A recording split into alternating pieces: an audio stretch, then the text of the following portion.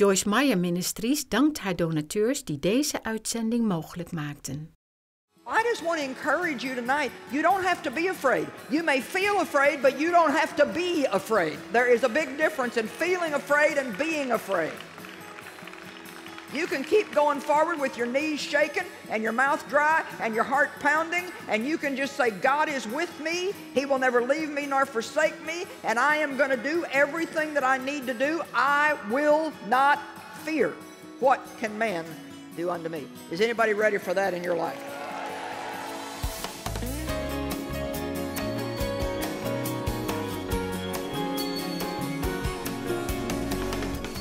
Well, tonight I want to teach you about facing fear and finding freedom. I think it's amazing how much fear steals from people and how it brings torment in people's lives. I believe that fear is the master spirit that Satan uses to try to keep people from making forward progress. I don't have a message to tell you how to never feel fear. But I can teach you how to confront fear and not let it control you. The more you confront it, the less the devil will bother you with it. Faith is the only thing that conquers fear. If we have faith, we receive from God. If we have fear, we receive from the enemy.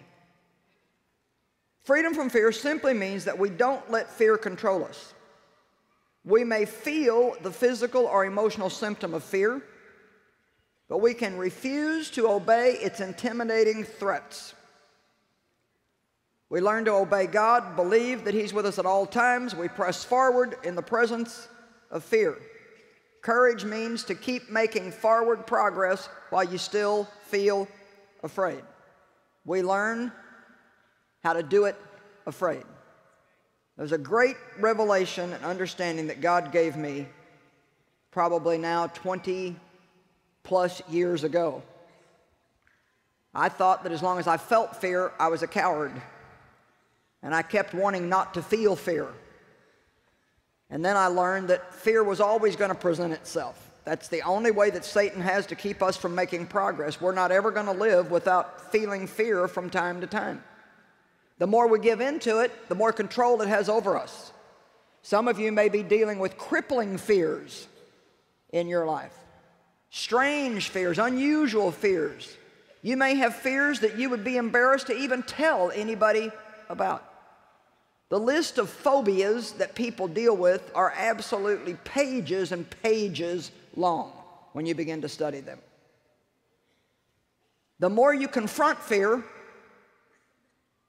the more you do what you want to do and what you need to do and what you should do, no matter whether you feel fear or not, the weaker and the weaker it will get in your life. I want you to believe me tonight that you cannot just pray fear away. You have to confront it. You have to learn to not be afraid of fear. Fear, F-E-A-R, is said to mean false evidence appearing real. It makes you think that something's going to happen that may never happen. Now, I do believe that you can fear things into your life, but many of the things that we fear never actually take place. And even if they did, the fear that we have let torment us is actually worse than the thing would be if it took place. I want to also encourage you to stay away from dread, because dread is a very close relative of fear. It leads right into fear. And we say so often, I dread going to the store. I dread driving in traffic. Some of you may already have thought, I dread to drive home tomorrow when the conference is over.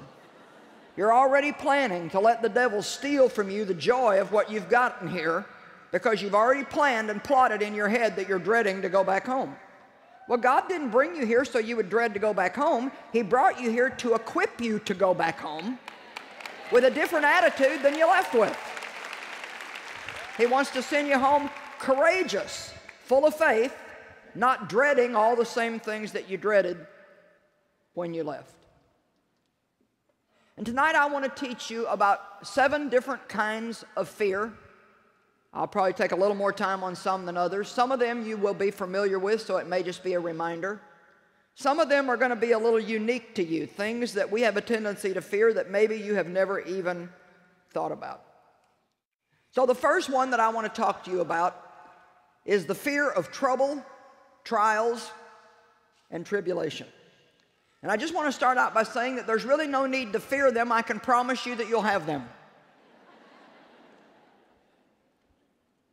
A girl said to me one time, a friend of mine, she was in her early 40s and she'd gotten pregnant for the first time, and she was really afraid of giving birth.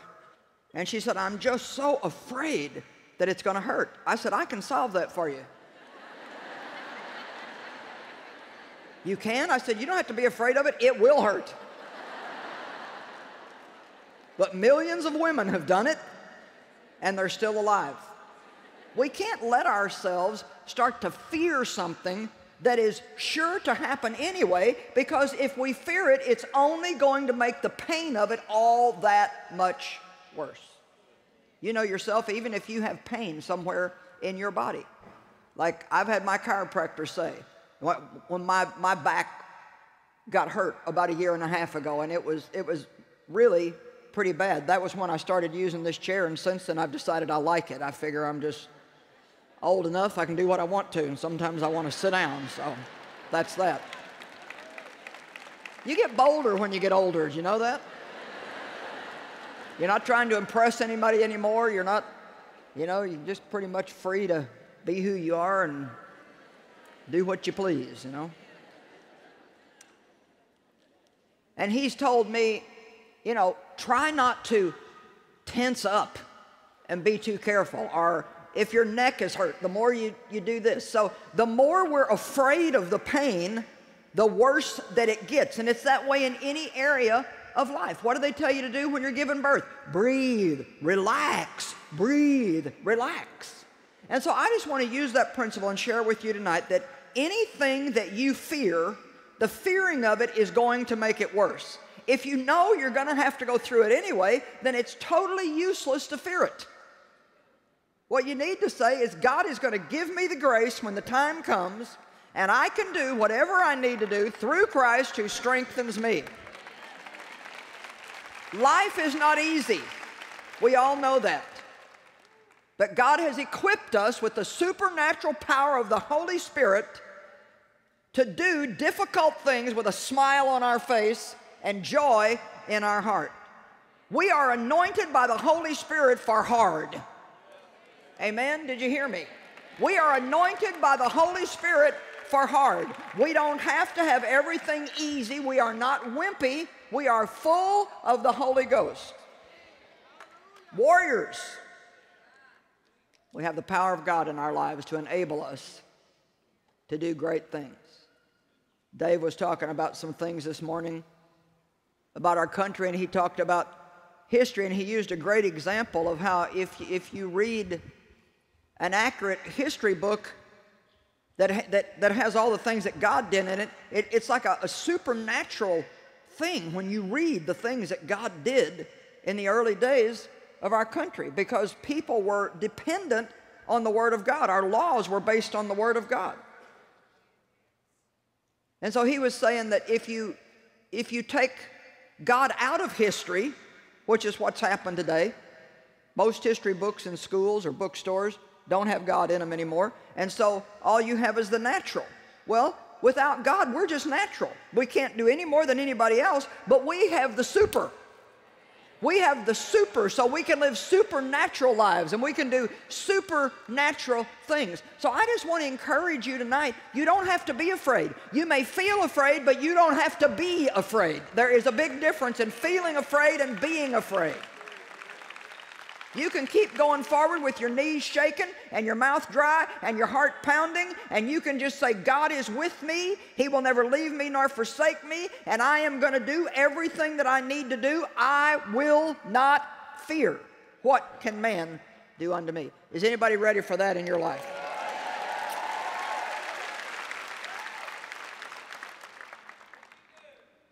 Thank you. So you don't have to be afraid of trouble. You don't have to be afraid trouble's going to come. It will come. You say, well, that's not very encouraging. Well, it's true. I'm not going to help you by lying to you. It would be foolish for me to stand here and tell you, well, you know, if you exercise faith, you can just keep the devil off your back and he can never bring any problems into your life. That's silly. I think people backslide because of teaching like that. They get saved, well, you know, now Jesus is just going to fix everything in your life. Well, he may, but it may take him a lot longer than you'd like him to take. He wants us to learn how to do hard things with him, not have to avoid everything hard to be happy. Mark 4:35. Jesus got in the boat with the disciples, and he said, let us go over to the other side. Now, when Jesus says, let's go to the other side, you can guarantee you're going to end up on the other side. It's just that simple. Well, let's look at the next thing that happened. And leaving the throng, they took him with them just as he was in the boat in which he was sitting, and other boats were with him also. And a furious storm of wind, of hurricane proportions, arose, and the waves kept beating into the boat so that it was already becoming filled. Jesus said, let's go to the other side. The next thing that happened was a storm. But he himself was in the stern of the boat asleep. Asleep. Do you ever feel like Jesus is asleep in your life? And they woke him up and said, Master, don't you care that we are perishing? And he got up and rebuked the wind and said to the sea, hush now, be still. And the wind ceased and sank to rest as if exhausted by its beating. And there was immediately a great calm and a perfect peacefulness. Now I want to just give you a little nugget from that verse there. Jesus could not have spoken peace to that storm had he been upset. You can't speak peace if you don't have peace. And what we do a lot of times is we've got an upsetting situation and we let it upset us, and then our upset just makes the upsetting situation worse. We actually compound our problems and make them worse. But when you remain peaceful, the devil does not know what to do with you. It absolutely gives him close to a nervous breakdown when he throws everything at you that he knows how to, and you continue to remain in peace, to walk in love, and to keep praising God. Now, I'm telling you how to do spiritual warfare the easy way and still enjoy your life. Then verse 40, he said to them, why are you timid and fearful? How is it that you have no faith, no firm, relying trust? Some translations say that he rebuked them for their fear. We need to make sure that in the storm, we remain the same as we are when there is no storm. In the storm, we need to remain the same as if there is no storm. What does it mean to be more than a conqueror? I really believe it means that you already know you've got the victory before you ever get the problem. Therefore, when you hear of a problem, you don't have to get all upset about it. You just say, well, I know that I'm going to win. I may have to go through this, but God will be with me. I don't like it. I ain't crazy about it, but I can do it. I can do whatever I need to do. I'm not going to let it steal my joy. I'm not going to let it steal my peace. I'm not going to let it ruin my day. I'm just going to do whatever I need to do in Jesus' name. Amen. You know, we have things happen just like you do all the time, and I have the responsibility of taking care of my widowed aunt who never had any children, and my mother. My mother's 87 and my aunt is 84, and they're both in assisted living care. My mom just moved from the assisted living to the health care center because her health was getting worse, and this morning she had to be taken to the hospital. Her heart was out of rhythm, so for the second time they actually put her to sleep, stopped her heart, and restarted it. And so my daughters have been helping me a lot, and they have 6 kids between them. So when you've got 6 kids of your own, you know, you're pretty busy. And because I travel and I'm real busy, you know, I couldn't do it without them, and we've really been busy lately because there's just been a lot going on, a lot of doctor's appointments, a lot of this, a lot of that, a lot of something else, and just got her moved into the nursing home center, and then they call and say, we're taking her to the hospital, but then of course I'm out of town and somebody's got to go, and so I called my daughter and I said, I really hate to tell you this, but I said, I got a call from the nursing home, and Grandma's being taken to the hospital. She's got some problems, and my daughter said, okay, I'll take care of it. I said, I just feel bad about this. She said, you know what, Mom? It's okay. It's part of life. And I was so proud of her. I thought, dear God, I wish I could have acted like that when I was her age. I'm glad that she's had better teaching than I've had. And we talked about it again tonight. She said, you got to do it. She said, there's no point in getting upset about something you got to do anyway.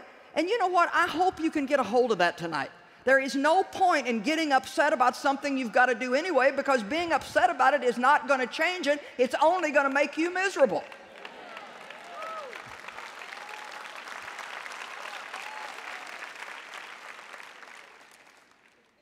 So I got a little phrase that I want to get into your heart tonight that I wrote all over my notes.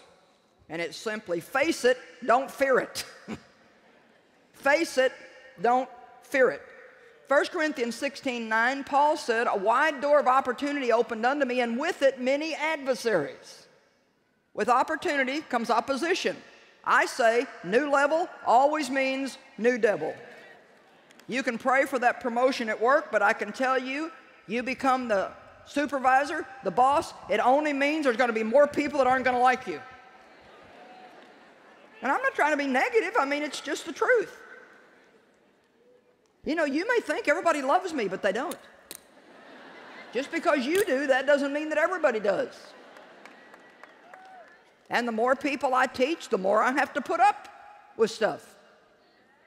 You have to make a choice in life that you're going to keep your eyes on the positive things and the good things, and you're going to let all the people that have nothing to do other than complain just complain all they want to, and you're not going to let them upset you. Otherwise, you lose your focus, and you can't do what you're supposed to be doing in life. You got to know God. You got to know who you are in Him. You got to know that He loves you. Know that He has a plan for your deliverance. Before you ever get a problem, God has already got your deliverance plan.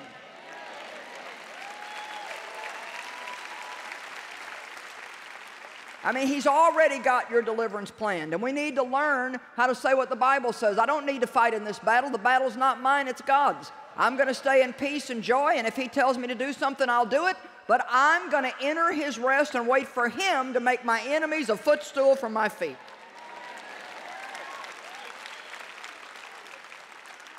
I want you to make a decision tonight. Even if you have one day left on this earth, you're going to enjoy it. Don't let the devil torment you with fear. Number two, the fear that we're not going to get what we want. I tell you, when you start telling people that they're not going to, you should see what a crowd looks like if I start saying, well, what if you're asking God to do something for you and it's not what He wants to do? What if you don't get what you want? I've never had anybody clap. Never one time have I ever had anybody clap. It's like that is not a popular message. But the truth is, I can tell you that every one of you are not going to get everything you want. Some of you are praying amiss. Some of you are praying with wrong motives. Some of you are asking for things that would be devastating to you, and you don't know that. Not everybody is going to get everything that they want, and if you really love God and trust Him, you can be happy anyway.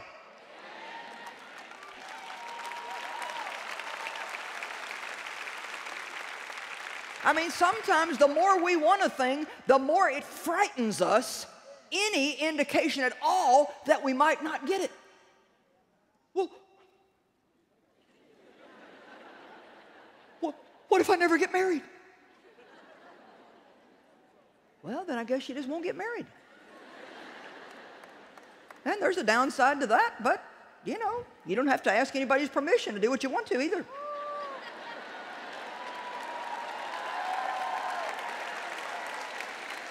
Hey, and I love being married. I'm not putting down being married, but I'm just saying, you know, you could be happy anyway. Well,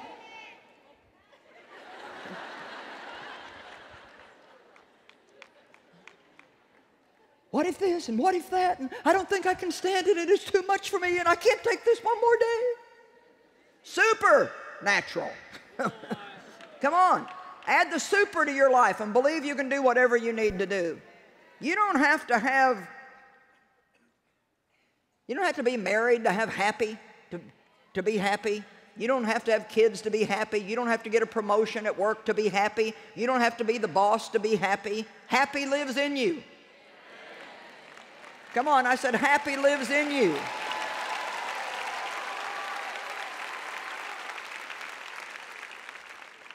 I'm afraid I won't get what I want. Well, you know, until you can pray what Jesus prayed, Lord, if you can remove this cup from me, nevertheless your will be done and not mine, you're always going to have fear in your life of not getting what you want.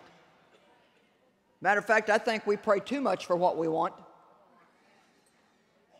I think we need to pray more. God, I want what you want. I want what you want, Lord. I'm going to delight myself in you, and you give me the desires of my heart that are right. I trust you to give me what's right. Now, when I see something clearly in the Word, I can go boldly after it and pray for it. But if it's not covered in here, I pray, God, I'm asking you for this. It's something that I think I want, but if it's not right, please don't give it to me. Because I've had a few things in my life that weren't right, and trust me, you don't want them. Come on. How many of you ever finagled around and got into works of the flesh and got something that wasn't right for you? And then you've been very sorry afterwards. Very sorry. God will give you what is right for you, and He will give it to you at the right time and in the right way. And we need to trust that and not ever be afraid we're not going to get our way. So you don't have to fear it, you can face it. You're not going to get your way. Everybody that's sitting here tonight is not going to get everything that you think that you want. See, I told you nobody claps. And I even warned you ahead of time and you still didn't clap. It's like everybody gets these blank stares like, really?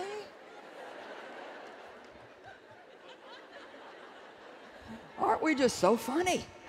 We are so funny. Ooh, that flesh. Gotta have it, gotta have it. Gotta have it. God does not always give us what we want, but He does always give us what will ultimately work out for our good.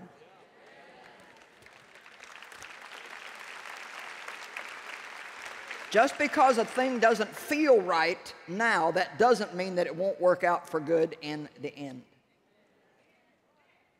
I think sometimes we're addicted to getting our own way. I had years and years in my life where I could not be happy if I wasn't getting my way. Getting my own way was like a drug to me. I mean, if I didn't get my way, I would immediately go into self-pity. Immediately. Come on, anybody know what I'm talking about? If I couldn't manipulate everybody and control everybody, everything in me just went. And I got so tired of that, I called it yo-yo Christianity. I was totally controlled by my circumstances. Completely controlled by my circumstances. If I got what I want, I was happy. If I didn't, I was sad. And I got tired of that. And if you get tired enough of it, you can change it in your life. And you can say, I'm not going to live like that anymore. I'm going to put God in charge of my circumstances. I trust Him more than I trust me. My ways are higher than your ways. My thoughts are higher than your thoughts. Let God be God in your life. We give ourselves untold misery in life trying to get what we want. But if we will want what God wants more than we want what we want, our peace and joy will greatly increase. So let me say again, there's no need to fear that you won't get your way. The truth is that you won't always get your way. So learn how to enjoy reality. Yeah.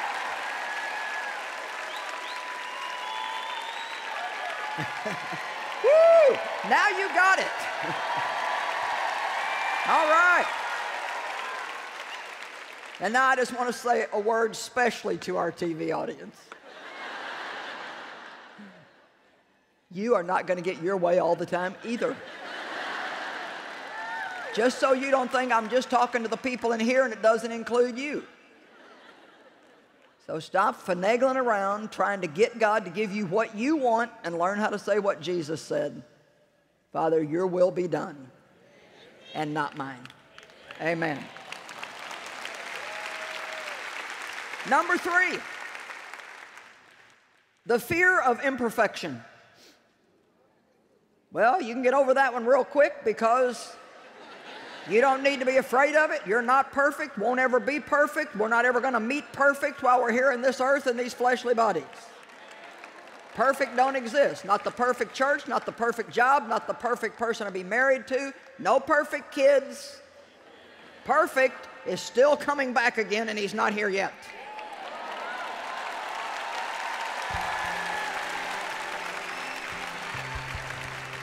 So you might as well just get comfortable being imperfect.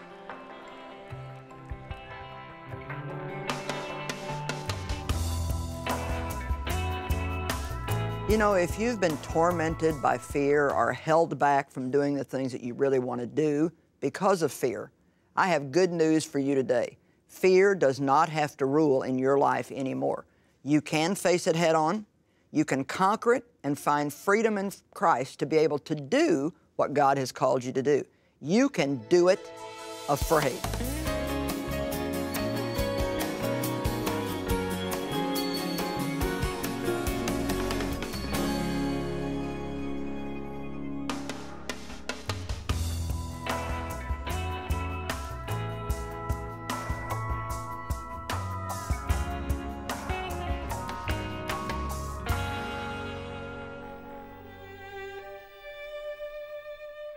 Women in Albania are taught to be silent and not to speak out.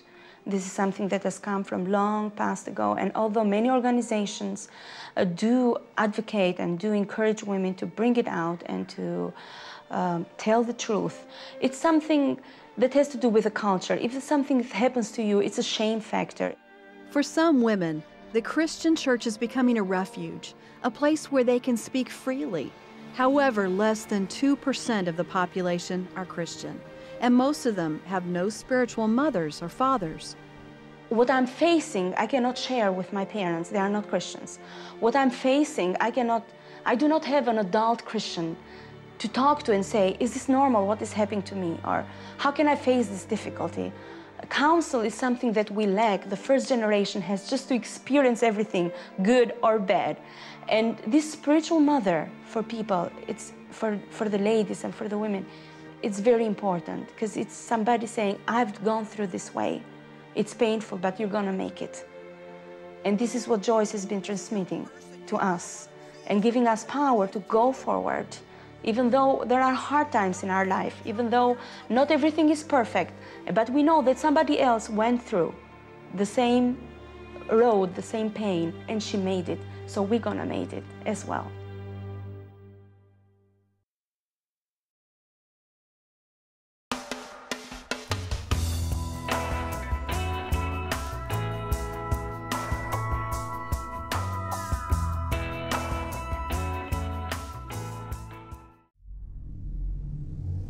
Elke gedachte roept emoties in ons op. Kan jij hier goed mee omgaan? Laat je niet leiden door jouw gevoelens. Joyce Meyer heeft daarover een boek geschreven, zodat jij de baas wordt over jouw emoties. Leven boven je gevoel. Bestel het boek Leven boven je gevoel nu via onze website joyce-meyer.nl of bel 026 20 22 100. Joyce Meyer, die is toch van tv? Wat doet ze nog meer?